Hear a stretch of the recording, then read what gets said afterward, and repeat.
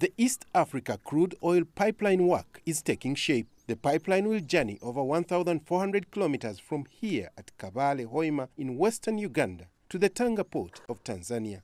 The commencement of the project has been delayed for several months over funding constraints. The project is progressing well.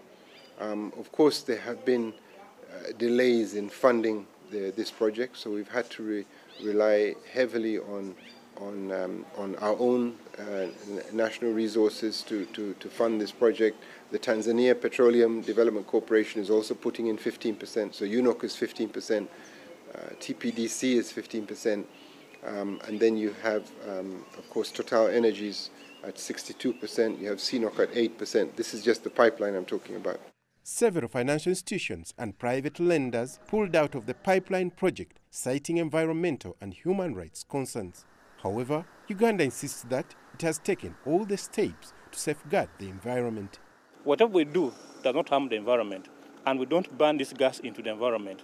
So the best option for it is to either store it, inject it back to the earth, or use it for gas production. Uganda's oil and gas fields are found in an ecologically sensitive environment with freshwater lakes, rivers, wildlife parks and forests. Engineers from the Chinese company CNOC are assembling another rig at this site to prepare for drilling. About 10 oil wells are supposed to be drilled on this block before the set deadline for the first oil production. Uganda has set a target of 2026 as the year for commercial oil production.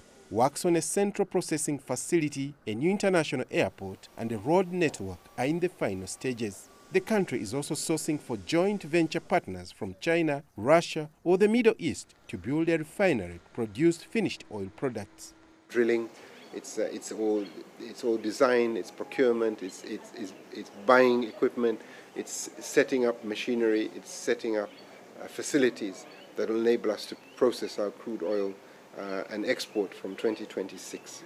Uganda has so far discovered 1.6 billion barrels of commercial crude oil reserves. The hope is that once production starts, the government will use the oil revenues to boost its economy. Hilary Yesiga, CGTN, Crude, Western Uganda.